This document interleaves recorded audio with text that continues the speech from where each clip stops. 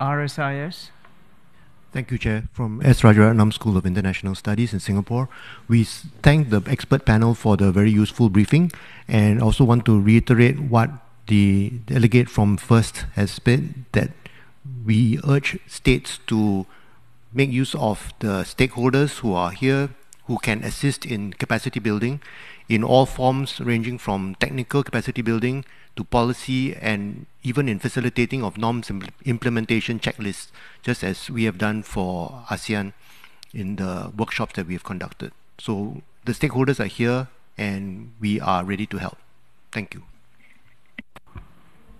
Thank you, RSIS. I think that's a fantastic message to take home today. The stakeholders are here to help in terms of capacity building, in terms of a range of technical issues. I think that underlines the need to engage with stakeholders in our process, and I'm very happy that in this format we have the participation of stakeholders plus also experts yesterday and today and throughout the week.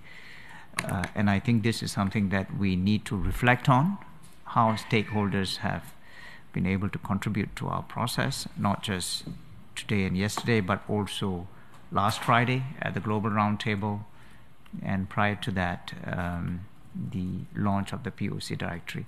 As the work of the OEWG gets more and more technical and more action-oriented, we need stakeholders, because we need to work in partnership with everyone, not just for resources, but also for knowledge and capacity, technical know-how, technology. So I take that point from RSIS for the Office of Partnership extended today, and I hope that delegations will take back this message of partnership with stakeholders from this week's engagement, plus also the engagements last week. I see no other requests for the floor, so I'd like to go back to the expert panelists.